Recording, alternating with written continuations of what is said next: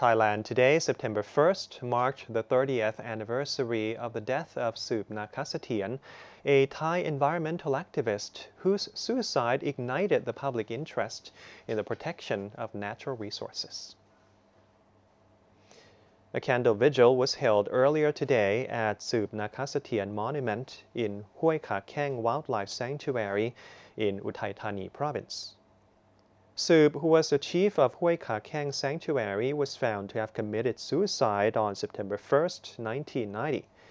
in what is believed to be his call for attention towards the protection against natural resources exploitation.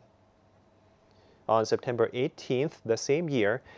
the Seub Nakhasathien Foundation was founded by fellow conservationists to pass on Seub's work on the conservation of forests in the western region, leading to the declaration of Hoi Kha Keng Wildlife Sanctuary as a World Heritage. The ceremony was attended by government officials, such as the Permanent Secretary for the Office of the Prime Minister, Thirapat Prayunsit, a Department of National Parks, Wildlife and Plant Conservation Deputy Director General Jongklai Warapongsathorn, officials from Hoi Kha Keng Wildlife Sanctuary and the Seub Nakhasathien Foundation,